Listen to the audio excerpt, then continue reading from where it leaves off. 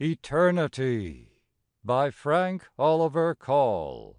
LibriVox.org.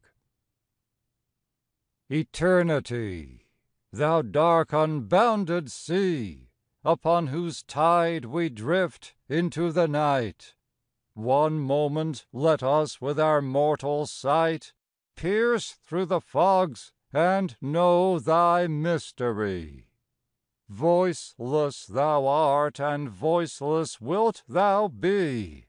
Across thy still cold deeps there comes no light, while age and aeon, or a moment's flight, pass on as one, and vanish lost in thee. Yet onward driven must our frail barks go, though through the night no beacon gleams afar, and storm clouds hide the steadfast guiding star. The purpose of our wandering and our woe, a tide that wafts to some safe harbor bar. O God, that we might know, might only know! End of poem. This recording is in the public domain.